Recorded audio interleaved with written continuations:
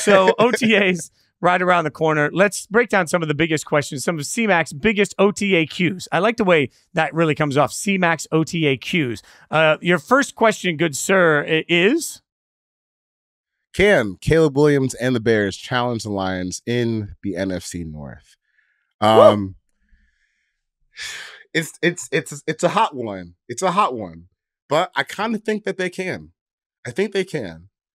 Based on they gave the Lions some tough games last season. There was a game, I don't remember, I think it was the second game they played. I don't remember exactly which week it was, that came down to one of the last drives of the game. Then, the Bears got the ball back and they did Bearsy things and it didn't quite turn out to where they wanted it to go. But I look at this Bears team from last year. The defense was really, really good, especially after they locked in the Montez Sweat trade. They were arguably the best defense in football for the final 9 or 10 weeks of the season. And then, Justin Fields was not the most consistent quarterback, but he at least showed, hey, if DJ Moore has someone who's willing to fling the ball downfield, you can make some big plays there down the field. DJ Moore had the best season of his career. And now, if you move on to this year, you have Caleb Williams, you have Keenan Allen, you have Remo Dunes, you have DeAndre Swift. The offensive line is in a better place than it's been in a long time. If I was a Bears fan, I would be looking at this and say, why not us? Why not this year? Why not? Why can't we play spoiler to the Lions? I know it'll be tough, but here's where I think that they can get them. I think that Lions defense is very gettable. I think that they have the personnel to actually make life hell for, that specific defense. They've kind of revamped things with Carlton Davis and Terrion Arnold and Ennis Rakestraw at cornerback. But the Bears, they have arguably the best wide receiver trio in the league. And if Remo Dunes is even better than they're projecting to be year one, that could be a really formidable group. To me, it all really comes down to how ready is Caleb Williams? If he's ready to come in and take this leap and immediately be a top 15 quarterback, I kind of think the Bears can play spoiler win the division. Although I will say, I'm not sure if the Lions are even number one this year because the Packers look really damn good too. Okay. See this?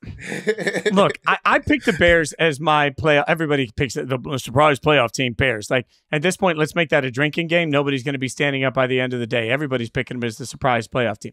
That being said, there's 2 words on why not the Bears. Matt Eberflus. I have a hard time keeping a head coach that's basically dead man walking when you've rebuilt the entire organization. And whatever you expect from this offense, let's remind everybody, Eberflus was responsible for Luke Getsy, right? So, why did he get this hire right? That stuff bothers me. Now, while we're talking about things that bother me, we saw a half a season of absolutely incredible for Jordan Love. We also saw half a season of glorified dog poop from Jordan Love. And we have forgotten about the glorified dog poop all the way through it because of the order of the games. Jordan Love got hot at the end of the year. I really like Jordan Love. I just think maybe we have fallen in love too fast here. All the dating analogies today. I feel like we've gone on 2 dates with Jordan Love and now we're trying to put a ring on it. And that scares me. Yeah, but the back half of the season was so good. It was so. I get what you're saying, and honestly, I think even when you go back and watch some of the good stuff from Jordan Love in the back half of the season, there's some survivorship bias in there where it's hey, maybe you shouldn't have made some of these throws, but boy, still got completed, and man, not many people would attempt that, let alone even be able to make that. So, I would imagine there's some regression because they jump from one of the just a below average offense to the best offense in football over the course of the season. I would imagine the truth lies somewhere in the middle, but probably a little closer towards being a top 7 offense.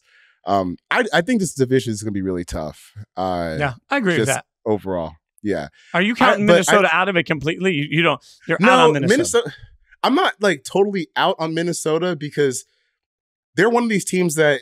I should say in terms of winning the division, I am out. But in terms of them playing spoiler, you got Justin Jefferson, you got Jordan Addison, you got a damn good coach, you got good defensive coordinator. They're one of those teams that is probably not good, but I don't know if I would be thrilled to play them, twice a season because they do have the top end talent to make some noise and potentially get you to lose a game that you really need over the course of the season. So this is more really just about the NFC North being really tough. But I really do think with the Bears' improvements, why not them as a playoff team? And why not them as the potential NFC North winner, or at least challenging for the crown with what they've assembled for this offseason? But well, I do get a little like Terry and Arnold, you mentioned earlier as the draft pick. I really coveted him. I wanted the Raiders to draft him. There's no doubt. I think he has the chance to be special. I have a hard time rookie corners. I have a hard time being confident in, right? So young corners, I think, need a second more often than not to me, especially the way the game is played at the pro level.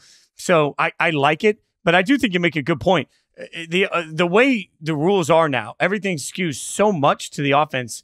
I think the Bears have the chance to have one of the best offenses in the league, right? So when that happens, and I think that will happen, I think you're right. They're going to put up, this is not going to be the Bears we're used to. Like, they're not going to be sitting here winning ugly football games. They're going to be putting up, upper 20 points a game and just really pressuring people to try and match that play for play. I do think that the Bears have a chance to be very good. I don't share your passion, but I will say this, like, I also don't share your passion for the Packers. I'm settling in on Lions 1, Bears 2, Packers 3, Vikings 4. How do you like that? Ooh, that's tough. I'll throw in an extra prediction on your prediction. All teams win at least 8 games.